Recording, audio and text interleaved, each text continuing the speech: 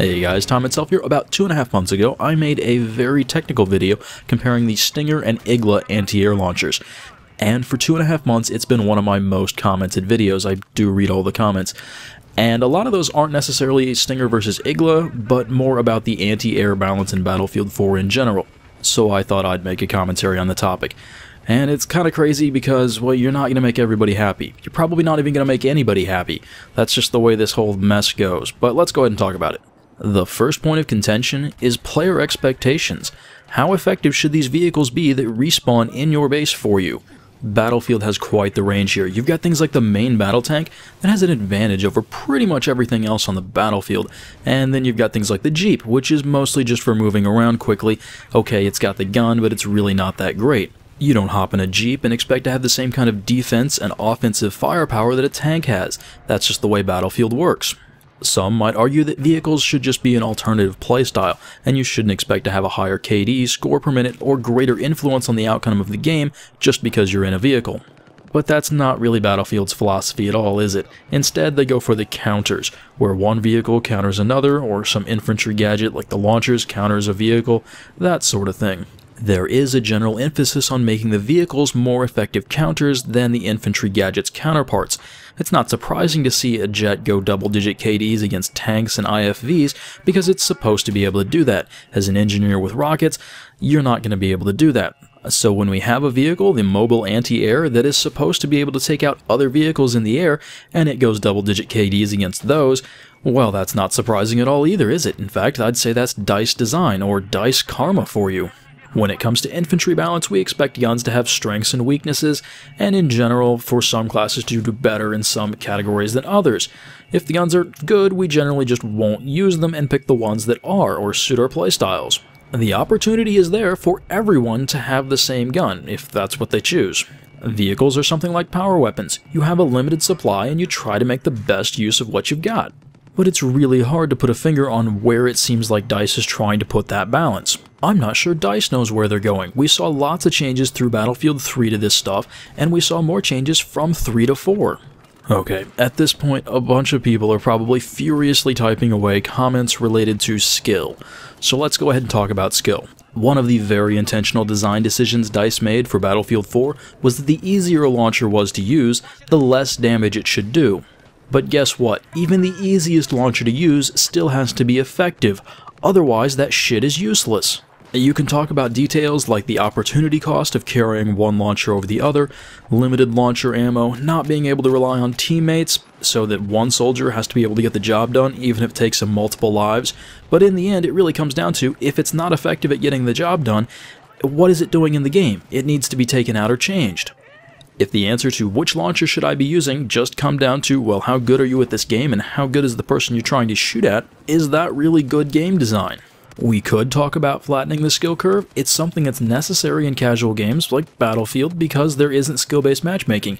You have to make it possible for even pretty bad players to do something useful. And we're not talking about gun on gun here, we're talking about taking a gadget that's supposed to be a hard counter to something. But those skill comments are still coming, aren't they? I could talk about counters until I'm blue in the face, but it wouldn't matter. So instead, let's switch over to some Battlefield 3 gameplay. I've talked about counterplay before. I did a fairly lengthy video on counterplay of Call of Duty kill streaks, but let's talk about counterplay in Battlefield. Counterplay is the idea that it shouldn't just be fun or interesting to use something in a game, a gun, a vehicle. It should be interesting to have it used on you. It should create game dynamics that are fun for both players. Now, it's fun to fly around in a helicopter and shoot stuff on the ground, but it's not quite as much fun for the guys on the ground. Infantry on the ground can try to take cover, they can try to shoot the pilot out, they can even try and get a lucky hit on it with a dumbfire launcher. But in the end, it comes down to, actually, you probably want a hard counter to that helicopter if it's being terribly effective, and so you take out an AA launcher. And the counterplay goes downhill really fast. It's not fun standing out in the open, waiting to announce your presence to the pilot by trying to lock onto his helicopter. It also isn't very interesting holding the lock on with the launcher, hoping the pilot will accidentally fire his flares prematurely, and you can save one of those rockets. And of course for the pilot, it's not any fun just waiting for the tone to start beeping, to push the button and then fly away and wait for the flares to recharge. It might have gotten just a little bit better in Battlefield 4 with the introduction of telling the pilot or driver where they were being locked from, though I still have mixed opinions on that. The counterplay in this entire system isn't very interesting or fun, but for some reason in Battlefield 3, DICE made a jet mission where you basically play both sides of this at the same time, and it's god-awful. All you're doing is waiting for the higher-pitched beeps to tell you when to deploy flares while trying to lock onto the enemies just by looking at them, and once you get the lock, you fire the missiles. That's all there is to it. You're not flying the plane here. You can't really move around, you just gotta basically go on the ride. Why haven't they automated the flares? You always fire them if you have them if a missile is incoming, otherwise you just gotta wait. Maybe it could be something to build tension if you were otherwise busy, but it's mostly just annoying here. I guess what I'm getting at here is that it doesn't seem like Battlefield has a clear vision for how its game mechanics should work, it's part of the player expectations, and how they should be fun. They've gone to this design idea that which launcher you choose determines your maximum effectiveness, which is really lame, and you're guessing, hey, do I think I feel lucky today in terms of getting hits with RPGs, or should I actually just pull out the stinger? We've got things like the Law, super fast, not a lot of ballistic drop, doesn't do a lot of damage but locks on in flight, really easy to use but doesn't do a lot of damage.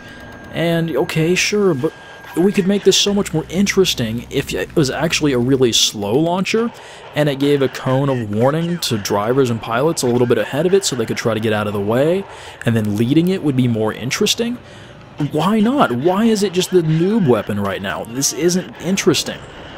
Active protection isn't just the best countermeasure, it's also a stupid game of red light, green light. You can't always see the light, and it doesn't provide any feedback to the users of the projectiles that it destroyed. Knowing when to use countermeasures like smoke or flares relies on those tones, which are notoriously unreliable in Battlefield 4.